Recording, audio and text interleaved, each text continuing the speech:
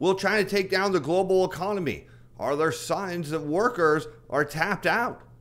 Will consumers reject inflation? And why did we have one of the best 10-year Treasury auctions in history this week?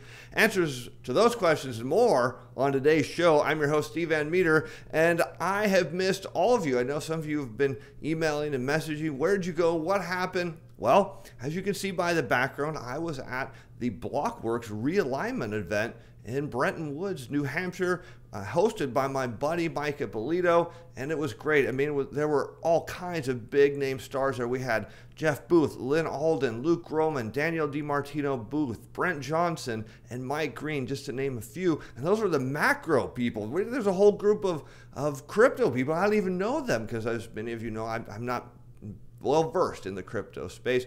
Anyways, we had a great time and talked, of course, a lot about macroeconomics and the future of the monetary system. And while I was there, I had planned to record my shows. There was a problem. My primary mic failed. My secondary mic failed. So with that, we're back here on the weekend. And just as we mentioned earlier, you'll notice that this show will no longer have a name. If you're curious why, I'm sure someone in the comments will talk about it, or you can follow the story on my Twitter feed at Meter Steven. All right, but let's get into what's going on with China, because there's serious implications for the global economy. Now, what's happening in China is their credit growth is slowing. And in a debt-based economy, it's very important that when your credit growth grows, your economy grows. And when it starts to shrink, or even worse, contract, well, that means your economy is going to contract. And for China, one of the problems is they pump their credit. The government comes in and just forces lending and just makes these banks go out and expand their books. And then they get inflation, and then they get bubbles, and they try to pull it back. Well, it's pretty difficult. Japan found out how that worked when they tried to do something similar. And what we see is this trend, and I want to look at some articles and some charts, that when China does this, it starts to pull down the whole rest of the world. Let's go to this piece on Zero Hedge. The China credit growth unexpectedly collapses. And 1 month ago, they observed that after tumbling for much of 2020 and even turning negative in early quarter 2, so negative being really bad, China's credit impulse had finally trounced with significant consequences for global reflation. So what I want you to understand here is that China, being the world's largest producer, exporter, when they export inflation. So if they're seeing their credit growth decline, or even worse, contract, well, that means they're going to export deflation and hence destroy the notion of this reflationary bubble. So that's what I want you to be thinking about here. But with China's economy rapidly slowing and Beijing considering what is the best way to stimulate the economy without leading to another overheating, constant problem with China, the latest Chinese credit data overnight was missed every consensus expectation, confirming that Beijing's latest attempt to reflate the local and global economy will not be a walk in the park. So it's not working. As we dig into this, what we can see is they're having lots of trouble getting this credit growth to move out. And how do we see this? After strong points in June's new RMB loans, total social financing, and M2 all surprised to the downside in July, not what they want, as both corporate and household loans slowed, while government bond net issuance was also small in July versus June due to the large amount of maturing bonds this month. Meanwhile, the shadow banking credit continues to correct. So tight regulations likely continue to slow credit extensions to property, consumers, and LGFV sectors, and credit demand in the rest of the economy has also been weak as interest rates decline, along with a slowdown in credit growth in July. So what you're seeing in this article is the notion that this reflationary trade is ending, and that since the U.S. is the end of the supply chain, well, that we're more likely to see a disinflationary trend. Of course, we're going to talk about the CPI here pretty soon. And so needless to say, this is not an acceptable outcome to Beijing. And as a result, Goldman concludes that the weak credit data and the recent resurgence of virus, along with strict controls, increase the likelihood of incremental policy easing. So Goldman's suggesting that, hey, they're going to come out, maybe not something like quantitative easing, but they're going to need to ease their credit conditions. Given that the latest data was ugly and will hammer China's credit impulse, pushing to the lowest level in over 2 years. However, is that very downshift in Chinese credit flows that ensures Beijing will have no choice but to aggressively ease in the coming months and push China's hibernating credit growth back into overdrive, and of course risk another bubble. And of course we can go to my friend Alfonso, who has a newsletter, the Macro Compass. You might have, if you're a subscriber to Real Vision, you probably have seen the interview. Phenomenal. He's wonderful. You can find him on Twitter at MacroAlf. And again, if you want to get signed up for his newsletter, all you have to do is type in, or I think the website is the Macro Compass, but go look for it. And what he's showing here, and we talked about this in his Real Vision interview, is the Chinese credit impulse as a percentage of GDP has been declining now for a while. And what this means is that you see yields in China, their version of treasury yield, lag this and will fall. Now, what we don't have here is a chart that shows that when the yields on Chinese government bonds go down, well, guess what also goes down? And that's right, it tends to also put downward pressure on treasury yields. And here we can see the 30-year treasury yield coming down. We'll talk about probably this more on the Sunday chart show, but you see it got driven up and then a hard rejection there on Friday. So as yields in China go lower, well, U.S. Treasury yields will also follow. But the implications of what's going on with China's credit impulse get worse. Again, as Alfonso shows in this chart, that the Russell 2000 started underperforming the NASDAQ as anticipated by the credit impulse. So here you see G5 credit impulse, and you see Russell versus NASDAQ with a 10-month lag. He'll tell you this, you should not use this as a timing tool, but it's telling you the likely direction of where equity markets are going, or at least it starts to give you some probabilities of that because of this big move down in credit impulse. All right, let's get into data because there's some great stuff in here that I want to take a look at. First one is non-farm productivity. Now, this one isn't going to give you a lot of answers to but the next one will, which is unit labor costs. So I want to set up productivity for you. So let's say that you had an infinitely long, perfectly straight road, and you took your car out there, motorcycle, whatever it is you drive, truck even, and you put it out there, and you put the pedal to the metal, and your vehicle accelerates, but there's a point where it runs out of steam. And that's true in the labor force. There's only so much productivity you can get out of your workers before they run out of steam. And then of course, you need to eventually bring in more technology so they can be more efficient. So the first thing we're going to do is look at what happens when the labor market runs out of steam, and then we're going to look at unit labor costs, which gets factored into, can you guess what the biggest part of unit labor costs is? Wages. And there's some really interesting there. So let's take a look at that. So what we're seeing, and we have productivity data, but going back into the late 1940s, and in more modern times, what you tend to see is productivity rises because, when the economy is growing strong, workers get more done, they make more money per worker, and then all of a sudden it starts to peak and roll over, and then it fights, but it still has a downtrend, and then they potentially get another recession, and then it comes out of the recession, and workers become very efficient, and it finally gets back down to normal, and then you see it trending up. So it starts to look like something similar to this late 90s, early 2000 boom, where workers are now running out of steam, and we're starting to see some moves lower in that. And that tends to tell you a recession is potentially right around the corner. You see that here in the 90s, you see that here, and you can even see there was a bit of a lag going into the great financial crisis, but it eventually triggered one. Now, we hear all this talk about wages going up, and this is interesting because unit labor costs for the second quarter, flat. I mean, if wages were going up, then that means other things were going down to give you an overall picture that unit labor costs were not moving. But what's interesting about labor costs is if you think about this from being, from a productivity standpoint, is the more a worker is doing, more output they can generate, what do they want for it? They want to be compensated for it. They know they're doing a lot of work that it took maybe 2, 3 or more people to do, want to be paid for it. But this is kind of something that's interesting. We'll see it from a recessionary standpoint. When unit labor costs start to head down in a cycle, especially here more modern times, and definitely now as you move into QE era, when unit labor costs go down, and it did even here in 2014, where there was a major slowdown in the economy in 15 and 16. I shouldn't say major in terms of recession, but it was got close to that.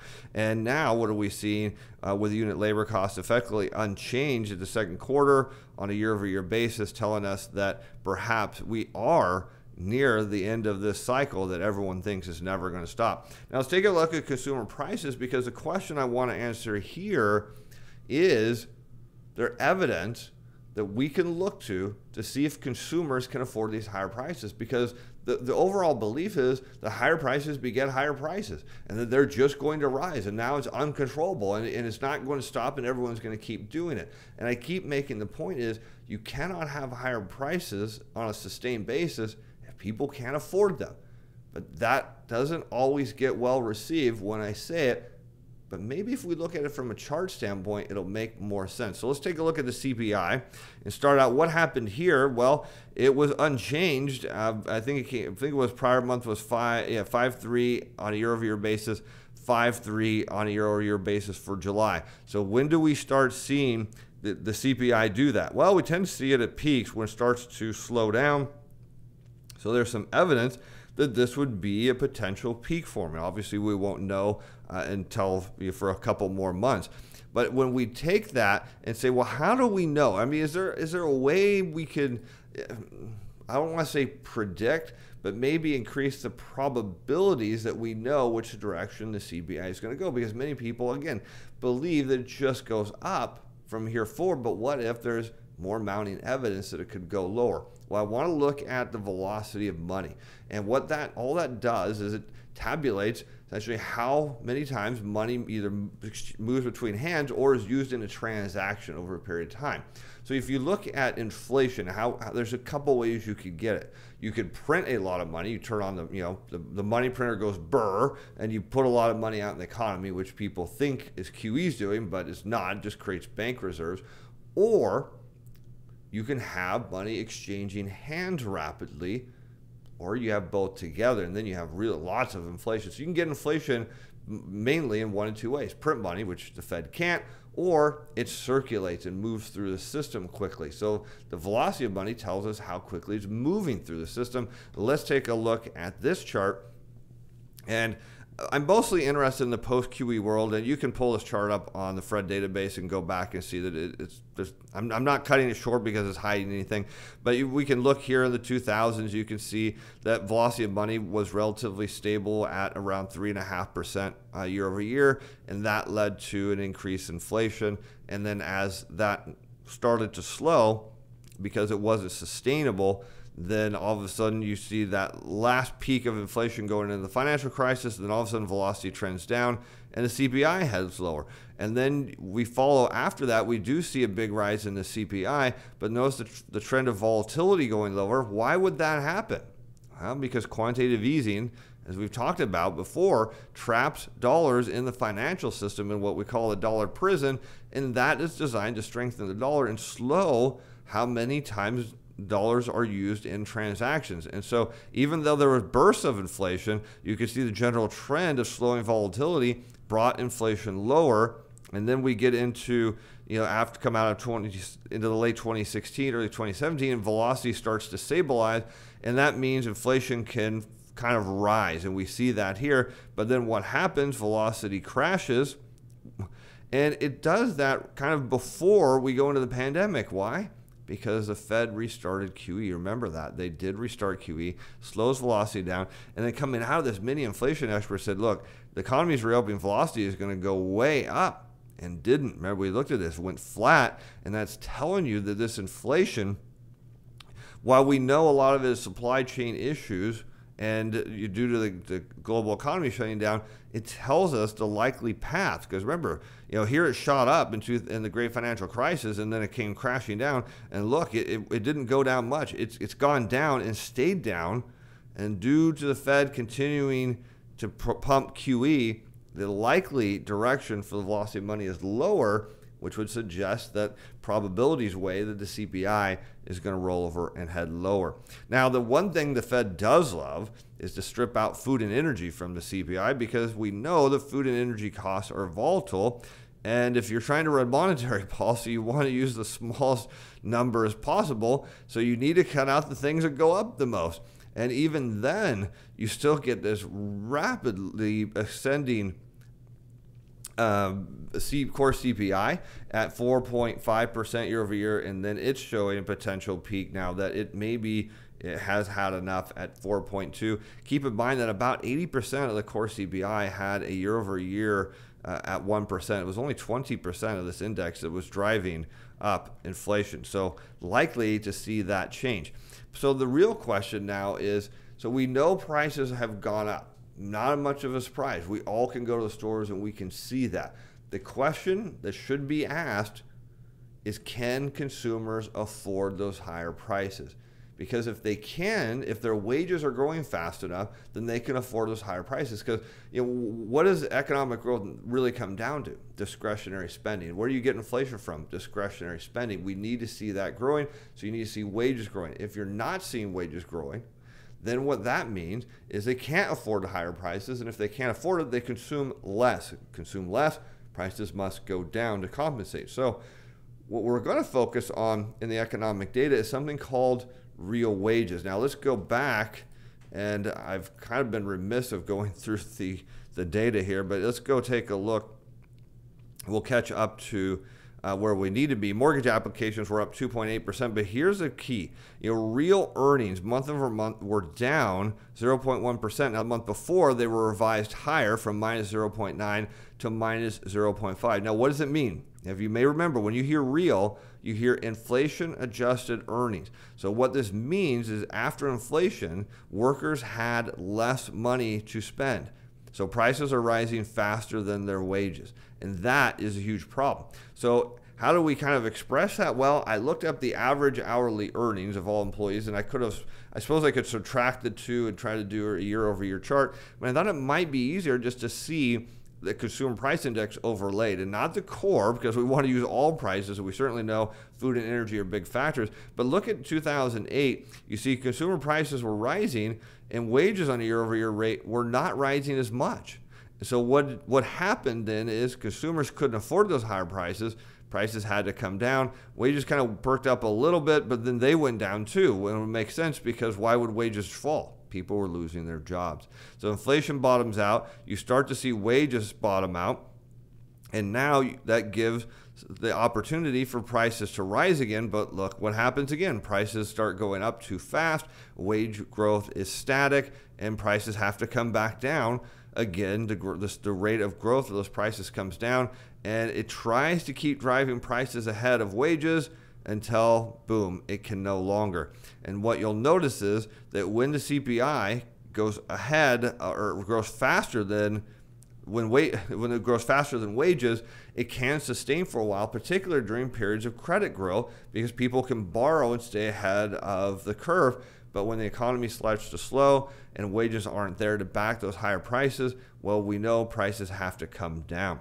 And so what are we seeing now? In blue, you're seeing total hourly earnings, which are more likely to roll over and head back down as we start to lose some of the last of the government assistance. And what does that tell you? Prices up here cannot be afforded by consumers. They will get rejected, at least the probabilities say that. How about we go into the last of the data for Wednesday, and then we'll catch up on to some of this stuff. Oh yeah, we got the Cleveland CPI. I forgot to pull this chart up. Let's see if we can get the Cleveland CPI pulled up here, because this, yes, here it is. That's what I want. It's at 0.3% month over month, as you may have just seen here. Went up. Where did it go? 0.3, and it's not super hot. It's on. We'll just say it's on the hotter side of normal. But when we look into the details here, the base CPI was up 0.5. And the median CPI, according to Cleveland Flood, was up 0.3.